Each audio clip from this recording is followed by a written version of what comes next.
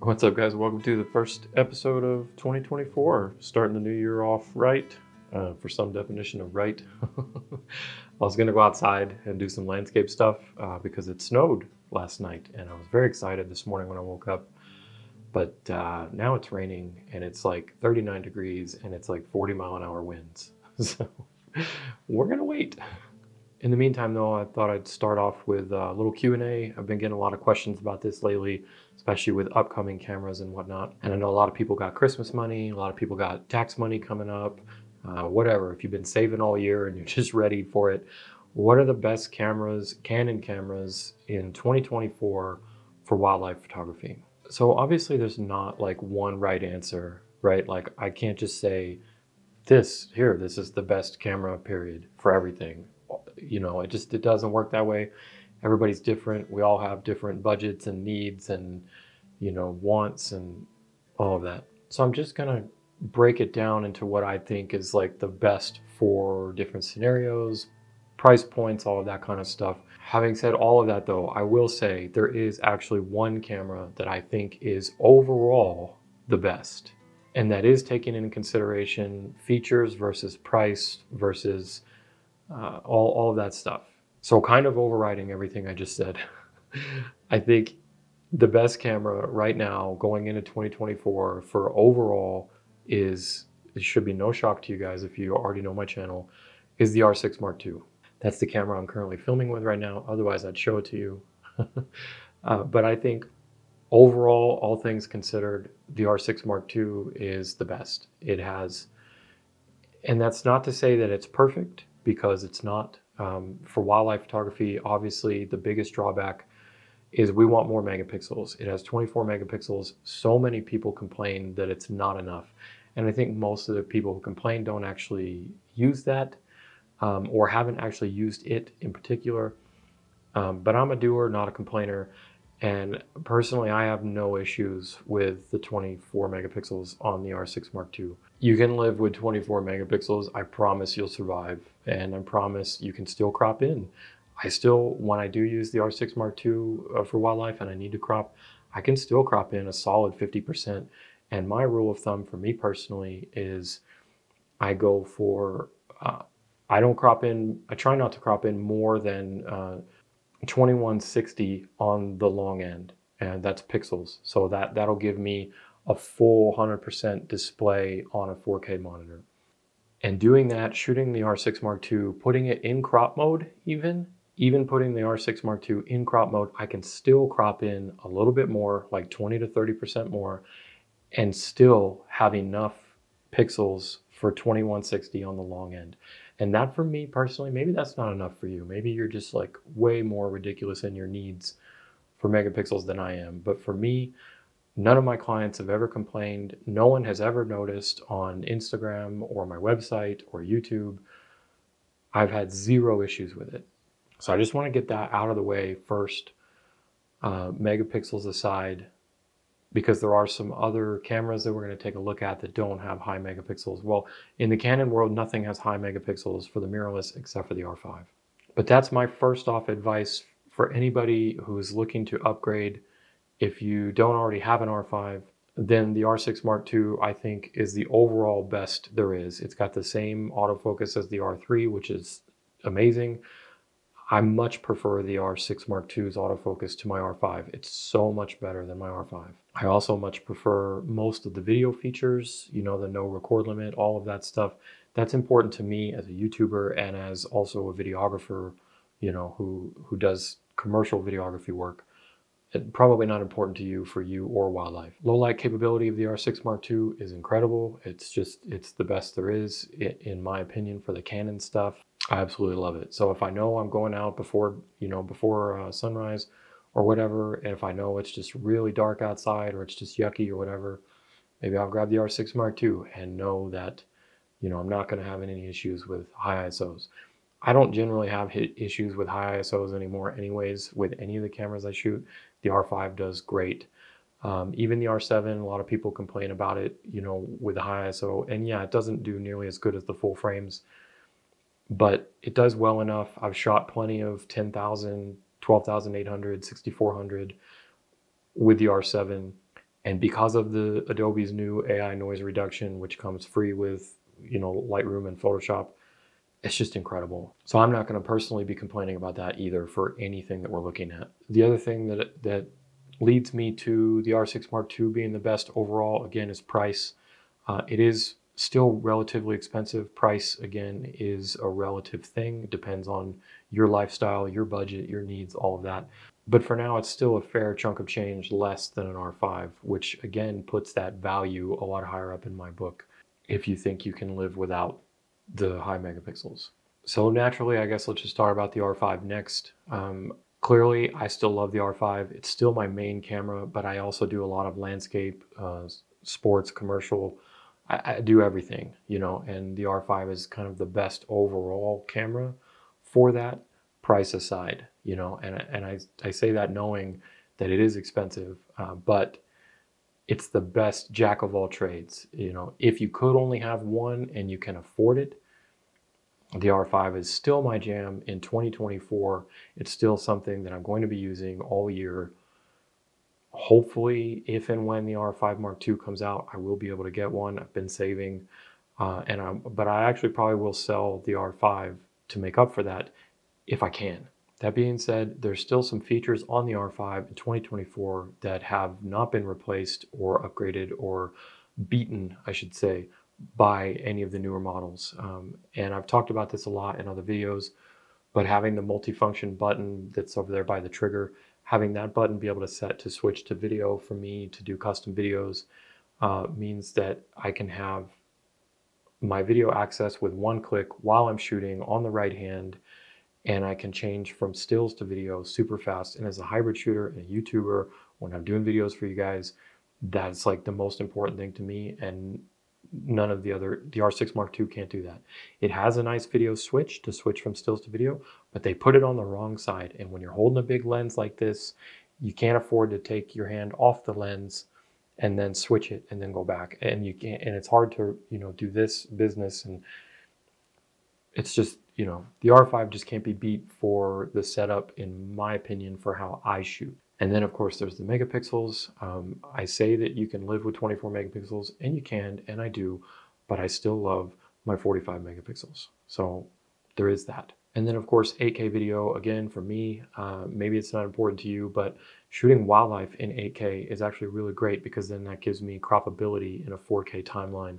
So that means that I can just get closer and have better video without getting closer, and still have room to pan or zoom or just punch in, and I really appreciate that. So on the R5, I have the record button when I'm in stills. I have the record button set to 8K in my C3. That way, if I'm in stills and I just hit the record button, it just immediately starts recording in 8K. And then whatever the wildlife is doing, I can punch in, get that extra reach if I need it. And then I have the multifunction button set for if I want to switch to 4K 60 or 4K 120, I can easily do that with one click of another button, and bam, there it is. So functionality, still love me the R5. And that's all possible because they put the electronic mode instead of the mode dial, instead of the turning mode dial, which I much prefer the electronic mode dial. Like I mentioned too, the R5's autofocus, these did, when it came out, it was amazing. The R6, the R5 came out at the same time. They were amazing. They're better than any DSLR I've ever had, and I had all the good DSLRs. I would never personally go back to a DSLR. That's just my opinion. That's just my preference. But the AF is really good, and it's no slouch. But after having used an R6 Mark II, I do realize the struggles, and I do see the differences very plainly and a lot when, using the R5, and certain cases where it struggles that the R6 II just doesn't. That being said, because of the megapixels, I think I usually go for the R5, and you probably would be the same if you had that same choice. The other great thing about the R5 is it's getting long in the tooth, and it is rumored to be replaced soon. So hopefully Q1, Q2, we'll at least hear an official announcement. I don't know, I know as much as anybody else does. fingers crossed. But you know, the good thing about that for the R5 is the price is going to go down. You know, it may not go down a lot, but it will go down a little bit. And when you're seeing used R5s on the market, it's going to be a lot easier, I think, for a lot of people to pick it up, and it's going to be much more worth it, even at the sacrifice of it being a little long in the tooth. You know, with the not as good AF anymore, the aging AF, and the the Canon still refuses to take out the video record time limit in the R5, which is another thing that just drove me bonkers. I'm still considering an R5C for the YouTube stuff, but that doesn't have anything to do with wildlife, so we're not going to talk about that. The R5 could be poised for 2024, especially in the latter half of 2024, to be an even better for your budget camera to consider. And if this is another thing I get asked a lot, and I honestly just don't know the answer. Like, it's too hard to choose. It's really going to depend on you. But a lot of people asking me, like, if the R5 price goes down enough to compete or be similar to an R6 Mark II, which would I get? If you could only get one, I think it just comes down to video. And I think it comes down to, are you going to be printing on the side of billboards? I can easily print massive images with 24 megapixels. Like, it's not a problem. But if you know that you're going to constantly be cropping to 100% plus all the time, then you might just want to get the R5, even at the sacrifice of the autofocus not being quite as good. But that would definitely make it more interesting for best Canon camera for wildlife, in my opinion, is if the R5 price drops enough for it to be competitive with an R6 Mark II. What are you going to do in that position? I don't know. All right, so those are the big boys. Those are out of the way. I'm not going to talk about the R3 because I just think it's out of 99.9% of people's reach, you know, and it's still like 5,000 plus or whatever. Even if it drops down to 4,500 or something with an R1 coming out, that's still another $1,000 more than an R5 Mark II is going to be.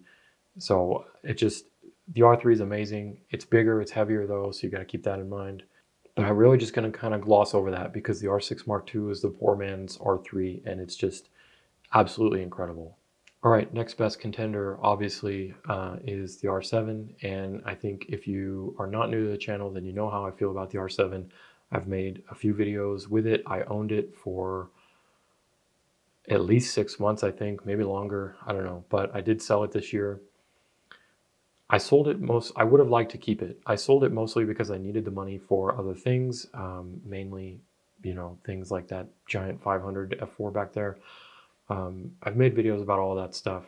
The point is, if I could have afforded to keep it, I would have, especially now being down a camera and having gotten the RF 100 to 400 recently as my favorite travel and wildlife landscape everything lens. I would love to have that paired with an R7. Having the RF 1 to 400 paired with the R7, giving me 640 millimeters of reach in a super light, travel-friendly, just ridiculously small package is something that's been on my bucket list for a long time. And I have the 1 to 400 now, and I'm super stoked, and I just can keep it on the R6 Mark II while I have the R5 and the 500. And that's still a light enough of a package that and small enough that I don't notice it, and I can keep it in the bag if I need both. But I am looking to potentially get an R7 again, even with all of the stuff that I said about it. So let's talk about the R7.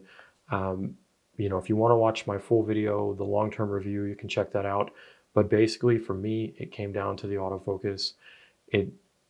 It's better than the R5 in acquisition, but it's worse than the R5 and the R6 Mark II and the R6 and the R8. It's worse than all of them for keeping hold of it. Like, it'll acquire it faster and it does a great job, but it just bounces off too much for me as a professional. You know, I have to be able to rely on that more than I can after having used it for 6 months.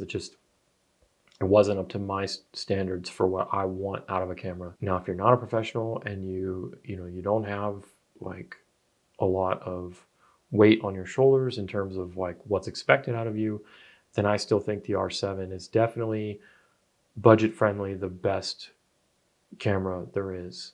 And I say that for wildlife, but I also say that for everything else, because for everything else, it's great. You know, for landscapes, it's great. For portraits, it's great. For astro, it's decent. You know, you can do all of that stuff with the R7. If that's going to be your one camera, it's a great all-around one camera. You can't beat that price.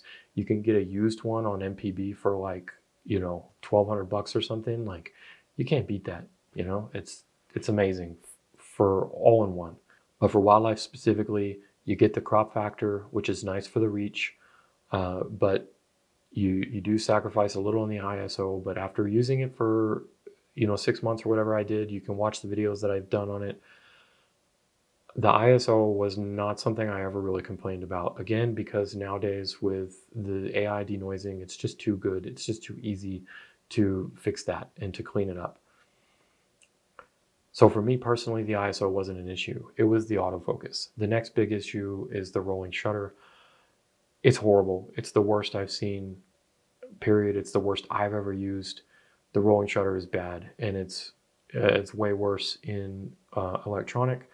But unfortunately, so is the shutter shock. The sound and the from the shutter slapping when you're in mechanical mode is just absolutely the worst. So not only does that like shake your camera when it does that, but it's actually like one of the loudest noises I've heard come out of a shutter from any Canon camera.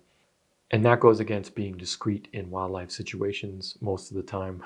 You know, if I'm at Bosque or something and I'm shooting the blast off, or, you know, a bunch of cranes on the side of the road or whatever, like, then the sound of the shutter doesn't matter. If you're in a place where birds are tame, you know, like at your local park or something, maybe that doesn't matter. But if you're out trying to do like real wildlife in real scenarios, and if you're in a hide or a blind, or if you're just being super quiet, walking through the woods, the R7 mechanical shutter, you don't want that. Trust me. Like, I'll take the rolling shutter over that sound any day.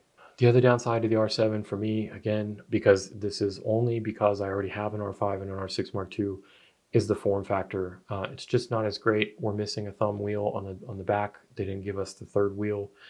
And just the whole layout is just a little bit different. It's just different enough to where it causes muscle memory problems.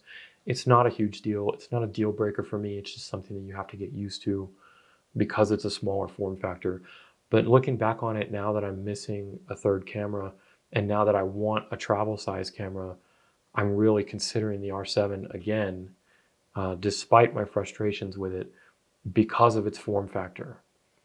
So for me, doing wildlife and having a backup camera and doing travel photography and landscape and stuff, my second camera of choice comes down to either an R7 or an R8. And an R8 is the poor man's R6 Mark II because it's got the same sensor and it's got the same autofocus and it's amazing, but it's missing IBIS and it has a smaller battery. And those two things right there are what's drawing me back to the R7, is that it does have IBIS and it does have the same battery as my R6 II and my R5. And to me, that's really important. Having the bigger battery life is good. Having IBIS is great.